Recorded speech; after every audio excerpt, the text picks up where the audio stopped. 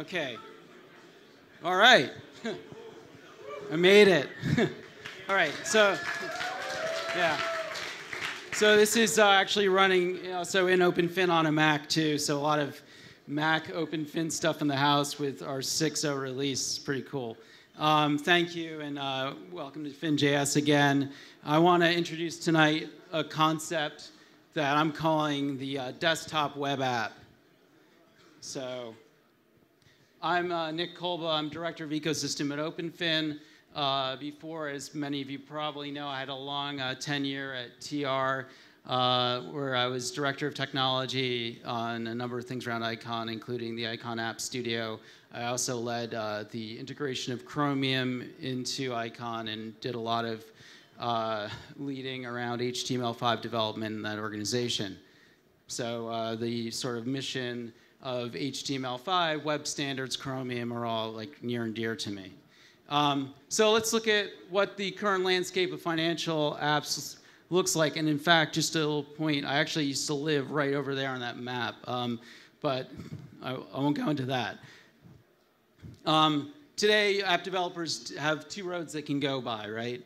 If they can take two very different paths. Either they can deliver into the commercial browser space, or they can leverage a hybrid web native container like CEF, Electron, or one called OpenFin.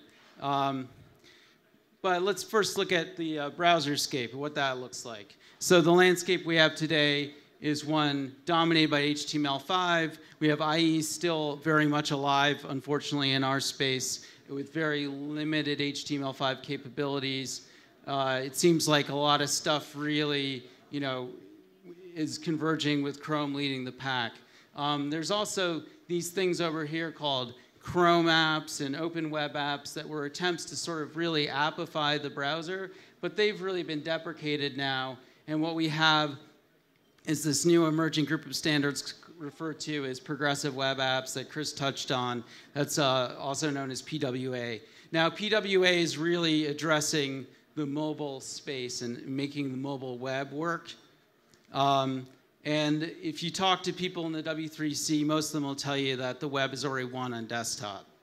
But I think the booming ecosystem of native web hybrids really shows that's not entirely true, right? So let's look at the hybrid landscape, right? You've got real convergence around Chromium and Node coming together. Electron is the big exemplifier right now of that, but also within that ecosystem, you have OpenFin. You also have a whole sort of group of hybrid, like boutique kind of browsers coming around, with Brave being, I think, the most visible one. So what's interesting about that is that Node and Chromium together have really emerged as like the foundational technology sets for building these kinds of hybrids. But where are we today with the financial desktop apps, right? This is what a lot of stuff still looks like, right? Where it's native, it's running in Java, .NET, C++, Flex, etc. And all those things give you a great user experience in a lot of really important ways. You have native windowing control. You've got, kind of like global hotkey control. You have all this kind of like push, like interaction with the end users. But you have a lot of downsides, right? You've got silos, you've got Windows only, you have a really terrible delivery process, which totally hampers our agility as developers and our ability to deliver innovation. And with that as well, you have this kind of implicit security model where security is, it's really up to the developer, and that drives these kind of security review processes that, again, just bog down the deployment and bog down innovation. So hybrids let desktop developers leverage HTML5 and JavaScript, right? And that mitigates many of the problems. They can take advantage of those ecosystems where there's so much going on. But what they don't do is that they don't let the desktop developers break out of these other problems. It brings a lot of the problems of native with it. Security. Security is still bolted on. Packaging hasn't really evolved, and you're relying still on manual testing by security teams to ensure they can trust what's really inside of that box, which, and you can see that's as good as it gets. Portability. My mom had one of these. It's a K Pro. This was considered to be a portable computer in the early 90s, late 80s. And it's, you have this idea, you have HTML and JavaScript that you're building into this native kind of hybrid, but how portable is the code? Because it's breaking a lot of the sort of structures of real web apps. It ends up being still quite siloed in many cases.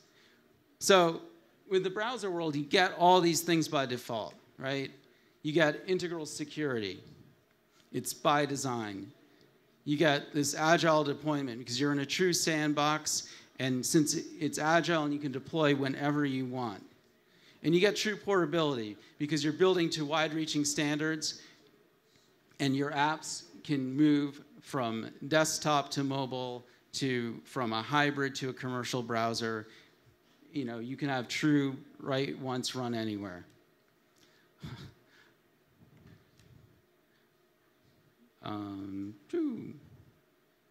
So this all sounds great, right? The browser experience is defined by constraints, though. You have zero trust in your content. You're building always to the lowest common denominator, and you're delivering into this moving target of this, commercial world that you don't really have control over delivering, which is not a great situation if you're delivering enterprise apps in the financial world with, heavy-duty SLAs. Right, we need a better way. So what does this future look like? I think that with the desktop web app, you can have the best of both worlds. You can have a native experience, and you can have web security and deployment models. And by bringing those together, you get this kind of having your cake and eating it too, as somebody said earlier, right? You can have agile development cycles. You can even run cross-platform, and you can have interoperability across the entire desktop. So the desktop web app, in my opinion, should provide fintech with the infrastructure to unlock innovation, to improve security, and to reduce costs. Right? This is what we've seen on the web, right? We've seen these benefits of agile development unlocking all this value, which so clear from companies like Google, Facebook, Twitter, GitHub, because they can fail fast. They can do things like A/B testing. They can look at big data across all their usage. This is all stuff that gets unlocked by having real web server deployment. So we can create a native user experience that combines rich hooks into the desktop and allow apps to break out of the browser tab, right? Which you can have push controls, you can have rich notifications, you can have windowing control. You can have security by default by having real secure content loading, policy-based controls, and true sandboxing. And finally, financial desktops can support an ecosystem of apps that will begin to look a lot like microservices that you might have in the containerized world of the cloud. And this is a concept that you can see now even, there's something called DApps, distributed apps, that's looking at this as well. So I'm going to cut to the conclusion because I'm told I don't have much time left. So there's been a default contract in the web in commercial browsers for the past 25 years. It's based on a workflow of surfing content that's typically free, ephemeral. It's unfiltered by the client, and it's deeply, deeply untrusted, right? The web, we all know, is an inherently dangerous place, so we need secure browsers. But this doesn't have to be the only contract. Like the browser itself is just a concept called a user agent, and it goes out into the web and it pulls data, and it's determining some rules of how it's going to interact with that content. So other models can be proposed, right? In the financial industry, for desktop web apps, we can have a real standard and they can address a really critical need, right? So this is what looks like, in our world. And we have more UX and performance demands for apps. We have screen real estate issues. We got tons of stuff all over the place, all these windows. We have multi-monitor systems. We have highly challenging deployment environments because they have to be locked down, secure. And we have stronger needs around security, like I just said, because those two really go hand in hand. So, but we also have, like I think all of you here show, a robust and growing tech community, right? And that's strongly focused on HTML5 today. It's focused on web containers and on building standards. So the desktop web app, has true applicability across the entire enterprise, but I think we in the financial industry are really uniquely positioned to pioneer this effort. So, thank you.